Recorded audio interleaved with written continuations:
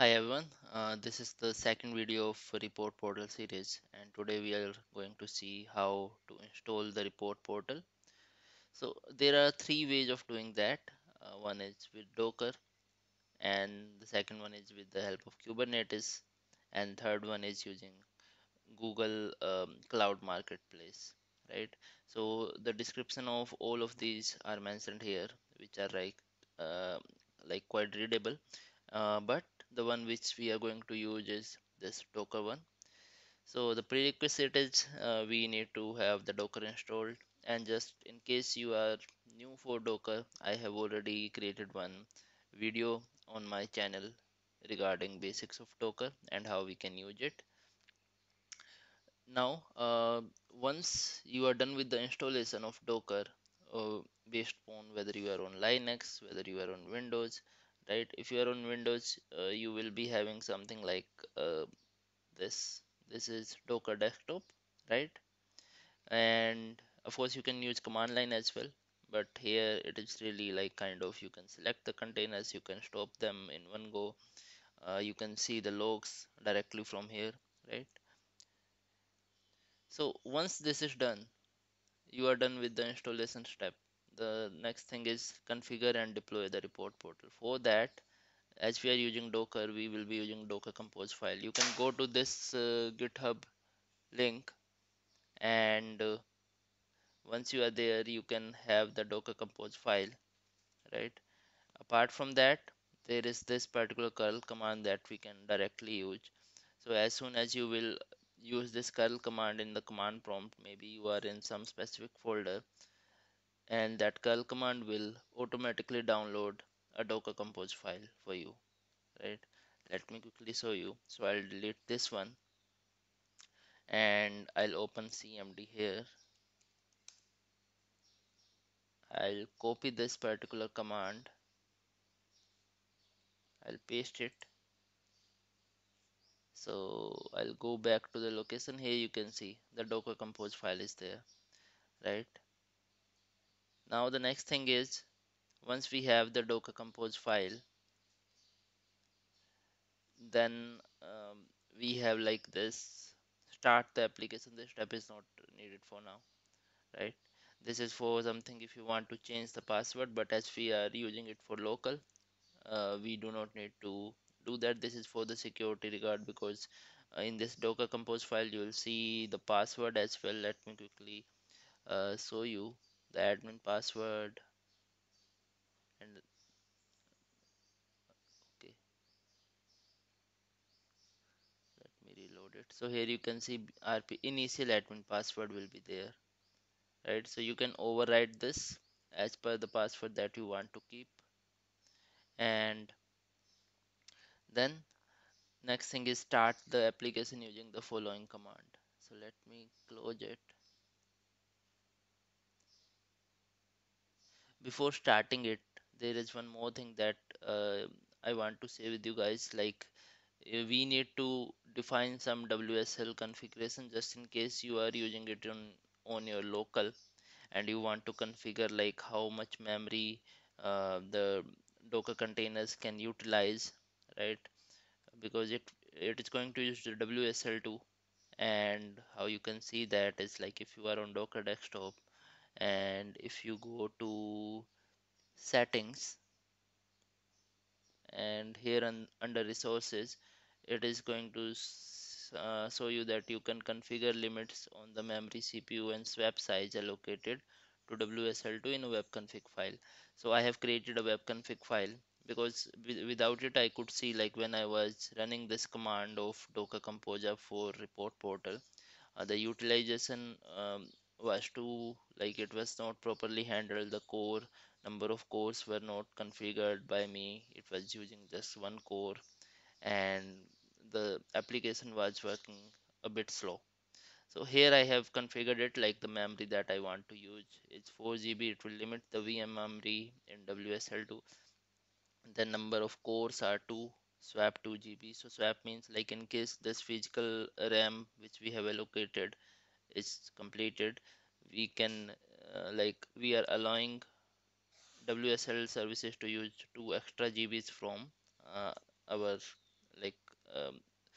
known WSL space, right?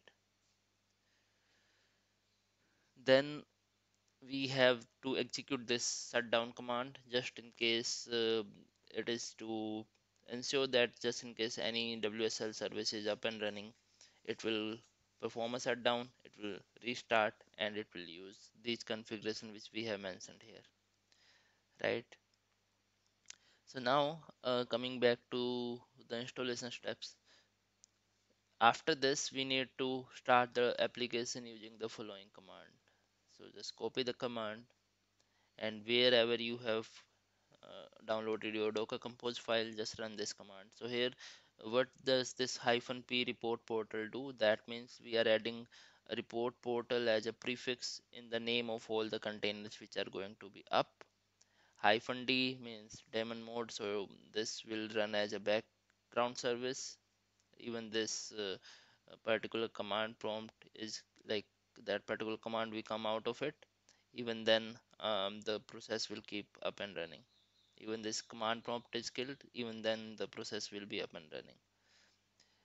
And then -force -force recreate. So here we can see the definition of it, like it will recreates the containers. And here we have some of the useful commands. Docker compose logs shows logs for from all the container. Docker logs container name shows logs from selected container. Docker ps-a, so it will kind of give you the containers which are having this prefix report portal. Then delete. For deleting, you can use docker rm-f, and it will delete all the report portal containers. So let me use docker compose, this particular command, right? As of now, you can see in Docker desktop there is now, yeah, as of now there is no running container. Here you can see the images are coming up, but no running containers are there. And if you see here, these are all the containers that we will be having, right? And these are the statuses of the containers. Few of them are created, some are like this is a network which is created for um, connecting between different containers. We have this network, right? Then some of the containers are started, and as soon as all of these containers will be started, after that we'll be using the report portal UI. We'll be launching the report portal. So by default it is on 8080, just in case you have maybe Jenkins installed in that port or some other uh, application on that port. You can override the port in your Docker Compose file. I'll show you once all the containers are up and running. So here we can see all the containers are up now, right? And it can take some time if you are doing it for the first time, because the images will be pulled to your local first, and some of the images are like um, are having bigger size, so it can take some time depending upon the internet speed, right? And after that it will up those images which can also take some time. So in total, like for me, for very first time it took around 10 to 15 minutes, but once the images are on your local, it will be up and running within 2 to 3 minutes, right? So now if we see here, we can see in our Docker desktop, these are all the containers which are there, and all of them are having this like report portal mentioned here, right?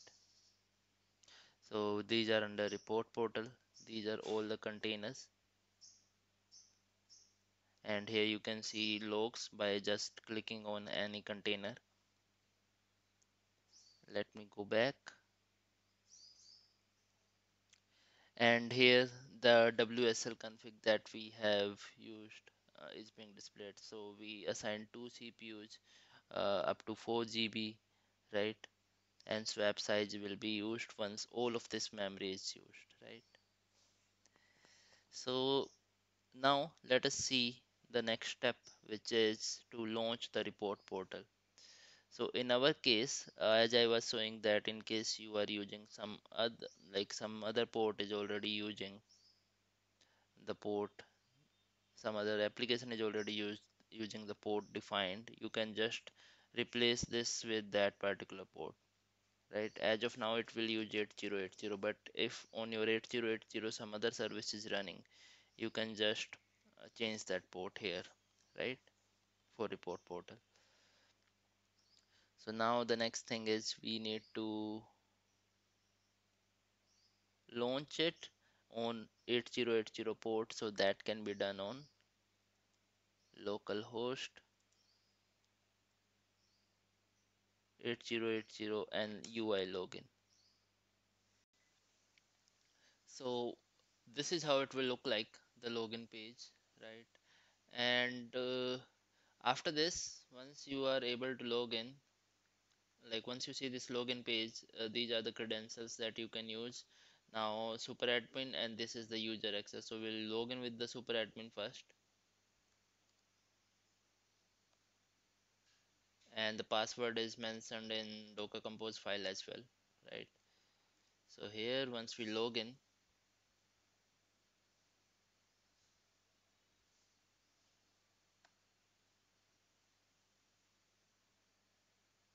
so this is how it will look like, right? uh, like this is the dashboard screen by default will be opened here.